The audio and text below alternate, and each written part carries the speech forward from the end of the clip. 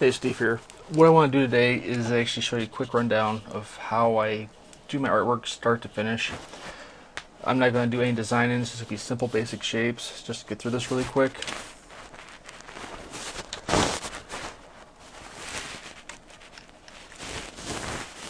Now the first thing I will show how to do is make the sharp endpoints, because I constantly keep on getting asked on how to do this. And if you have a question about it, there is a tutorial on my channel. It's a featured video.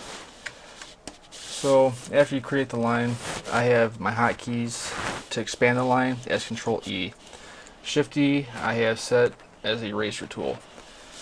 So you'd select this, Control E, hit A,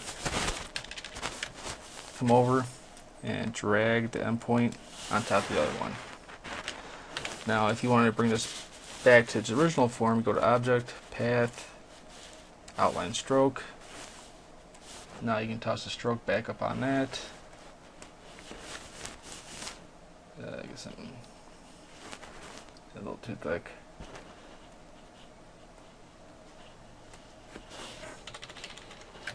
Well, it's back to the way it was. But the way I merge all my lines after I've done the process of inking this way, expand all the lines, what I do is I select them all, hit merge. Now all the lines together, solid. And what I would do is create a duplicate, because I always like to keep copies of the original.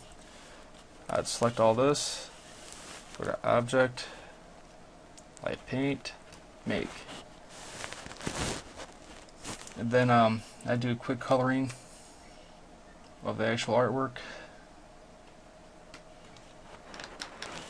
Now being I do have a copy of the original, I'll just make another just on the safe side.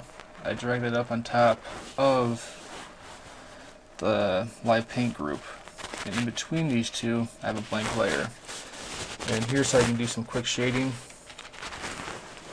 Hit N for the pencil tool. And what you do is you draw on underneath the lines. That way anything you draw on the line is hidden. So it's just a quick way to shade your artwork.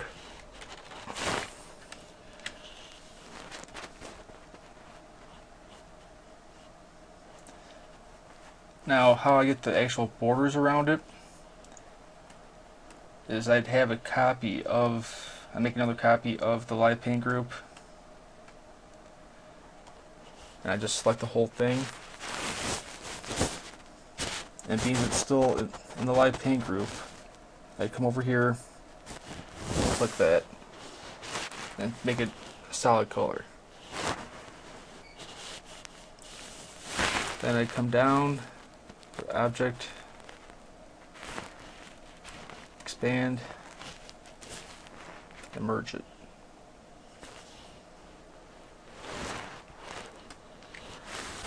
Then by clicking on this here, I'd add a stroke to it as well.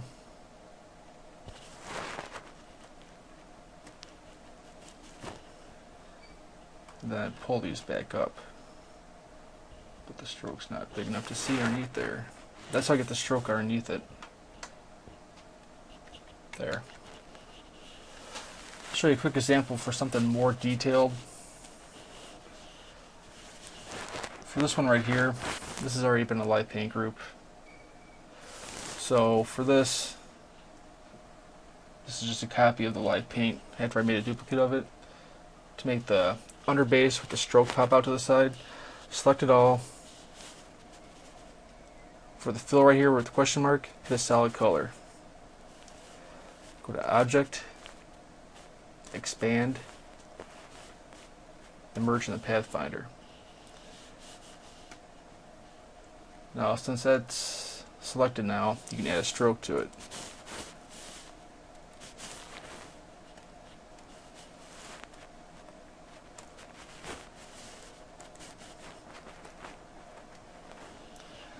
And by doing that, you create that the outline effect around the whole design. So I hope this I know it's kind of fast, but I hope it actually helps in a way instead of me getting constant questions asked about the same stuff over and over again. I mean, I had no problem answering the questions or helping, but I hope this tutorial gives you more of a detail on how I go about doing my work. But then again, I appreciate your help, comments, and your support. Have a good one.